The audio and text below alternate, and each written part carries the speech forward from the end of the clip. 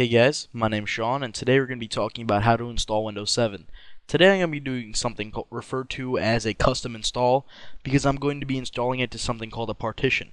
For those of you who don't know what a partition on your hard drive is, it's when you take your hard drive and you split it into a certain amount of spaces, so you can do something called double boot or triple boot. Now, I am also going to be using or installing Windows 7 Eternity, which is actually created by the Rockers team. It's slightly improved. It has all the registry edits already included, and I'm probably going to be doing a review of this a little bit later.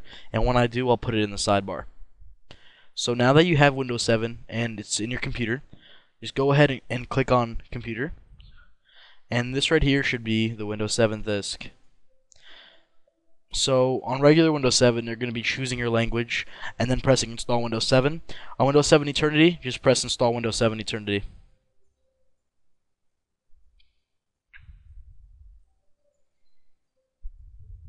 Make sure to press Yes.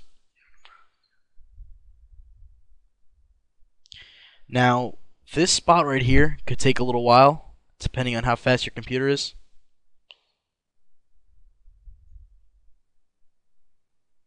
Now, if you do actually want to go online and get the latest updates for Windows 7, you probably should go ahead and do that, but sometimes it could take a little while.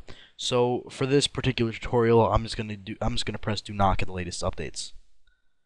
For me, I'm going to be installing Windows 7 Ultimate 64-bit, which is what x64 means. x86 means 32-bit.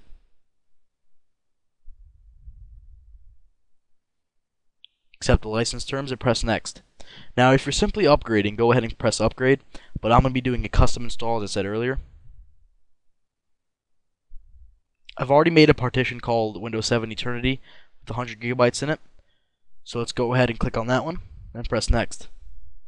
Oh, by the way, you might actually want to format the hard drive or format the partition before doing this, because sometimes there's stuff in the middle and it could mess stuff up. And if you have a driver disk, you're going to want to do that too. So go ahead and press next. Press yes again, or OK. Now, this is basically the main part of installing Windows 7. I'm not going to go any farther than this because right after installing Windows 7 Eternity features and updates, it does restart, and therefore the video will end. But basically, from here on, this part is going to take a little while. On my specific rig, it takes anywhere from 20 to 30 minutes. This part, expanding Eternity files, also depending on your rig, takes a certain amount of time. Overall, if you have a decent rig, it shouldn't take you more than an hour and a half. If you have a bad rig, it could take you 3 hours. If you have a very, very good rig like mine, it'll probably only take you about 45 minutes.